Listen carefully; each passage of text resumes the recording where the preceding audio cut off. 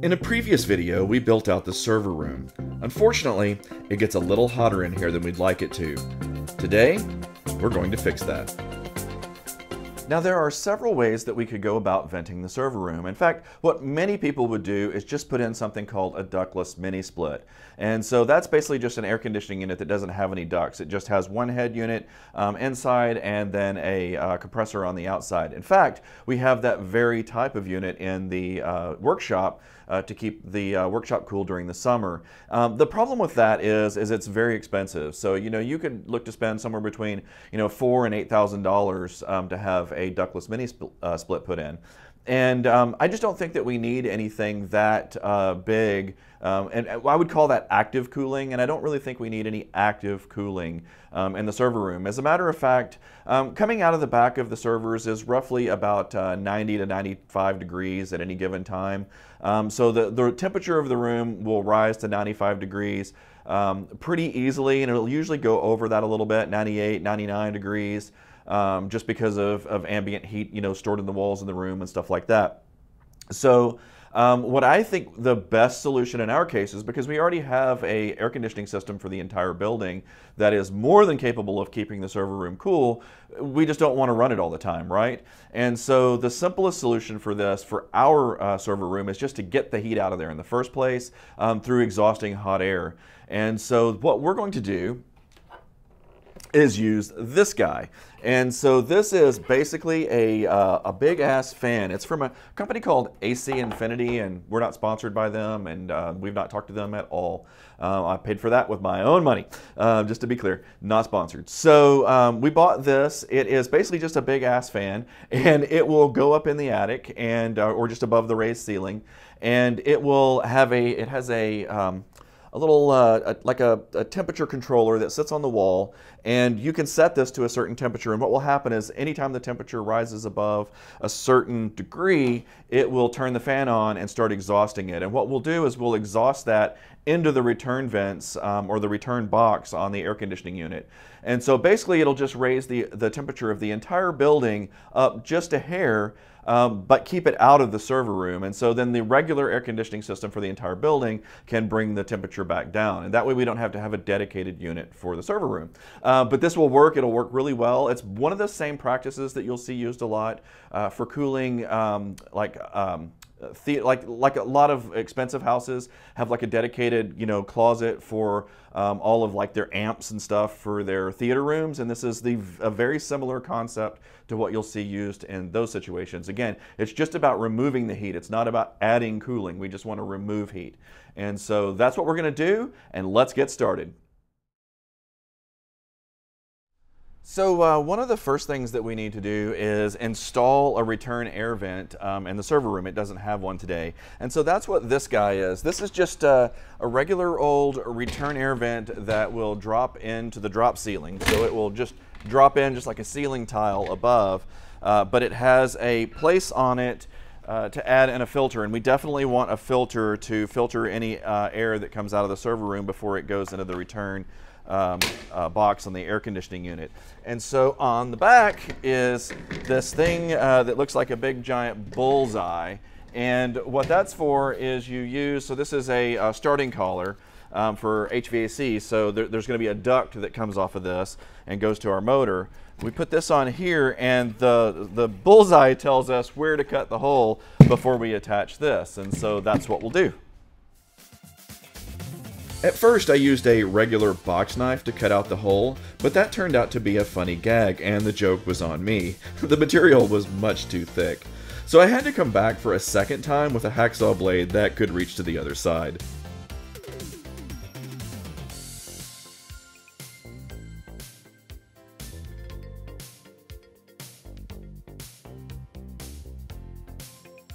The starting collar I chose has an adhesive-backed foam pad for airtightness. This type is generally used on sheet metal boxes where you can then attach it with self-tapping screws. In my case, I just used some number 8 machine screws and some fender washers to make it work. Then I just sat the assembled box into the drop ceiling in the server room.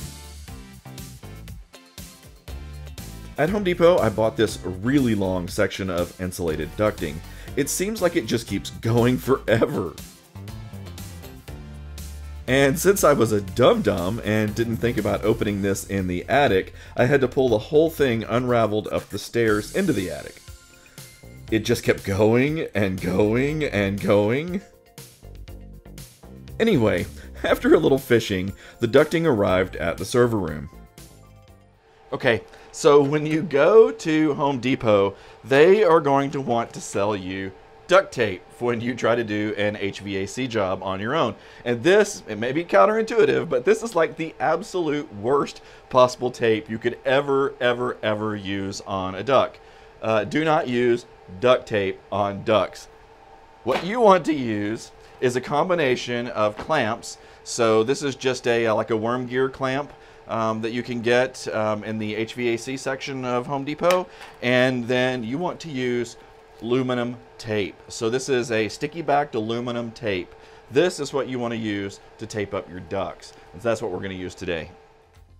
Working with insulated ducting is kind of a pain.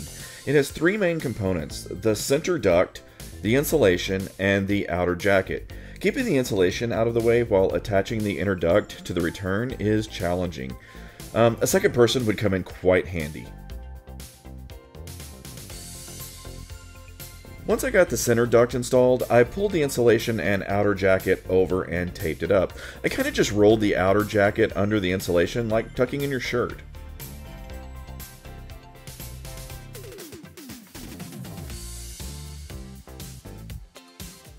The next thing I needed to do was to cut the old ceiling tile in half so that it will fit in the now square space left in the ceiling.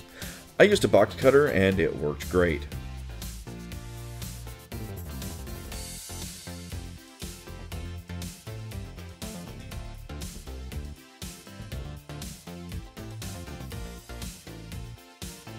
I installed the filter and cover, taking care to make sure that I had the louvers pointed in the right direction.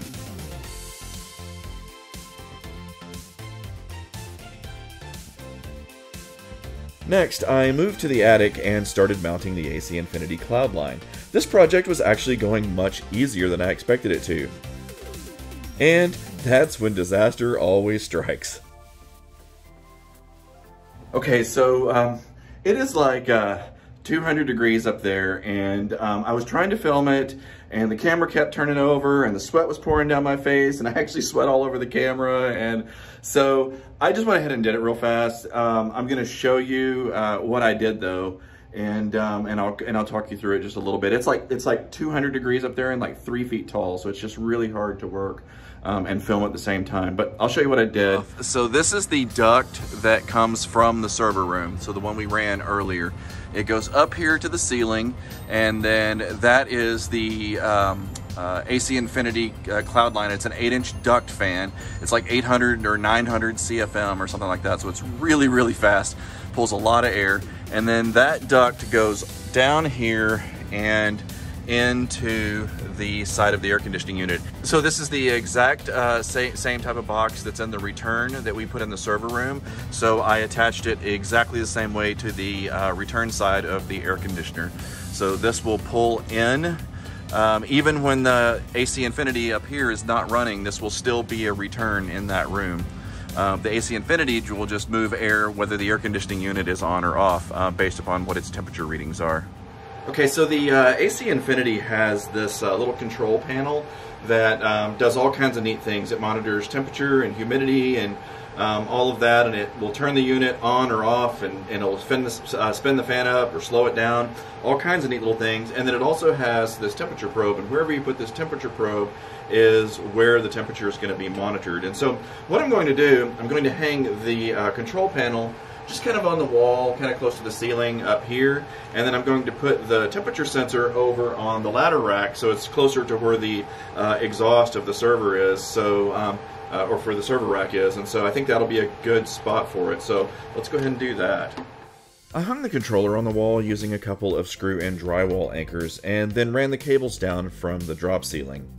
I really wish these controllers had the option to run the cables inside the wall and plug in from the back side.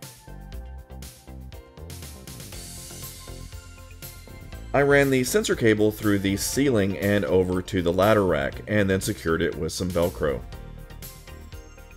So we have our return. This is where the air gets sucked in by the AC Infinity and sent to the air conditioning's return. We have the controller for the AC Infinity. This is where the AC Infinity gets its instructions based upon the temperature of the room. And then lastly, we have a temperature sensor that detects the temperature of the room. Okay, so it's 76 degrees in the server room right now, and we have the setting to come on at 80, so the fan is off.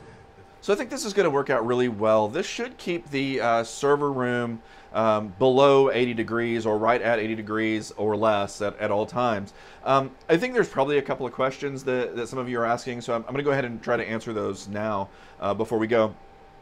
So the first one is, well, you know, equipment really should be run, you know, like a lot of data centers want to run their servers at like 70 degrees or some even less. But a lot of data centers have now backed off of that and said, you know, hey, we're not gonna keep data centers that cold. There's no real advantage. And you know, look, I've looked at all the specs for my equipment, and it's all designed to work up to like 100 degrees, in some cases even 110 degrees. That's Fahrenheit.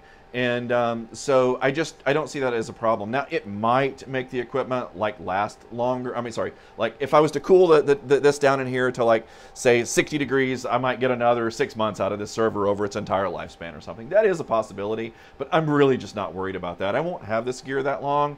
You know, I'll switch it out. I switch everything out every couple of years because that's what I do. I'm a geek, and I like to always have the latest and greatest stuff, so I'm not too worried about that. Another question I know is going to be asked, because people ask it to me all the time, because I've done this solution at other places, including my, like I said earlier, the theater room in my home.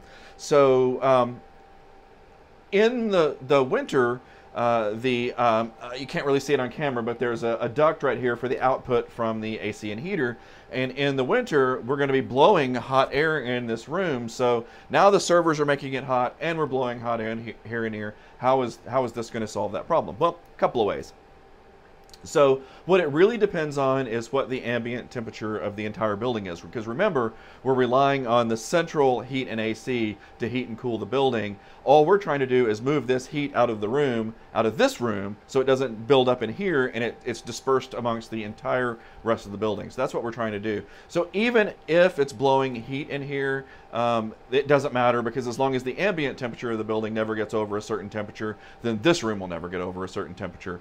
Now, there's an even better way to handle that. There's a valve that I can turn on this register right here, and I can turn it off. So really, in the winter months, there's no reason to actually add heat to this room at all, because the servers will keep it plenty hot enough, right? So I'll actually probably wind up closing that during the winter months.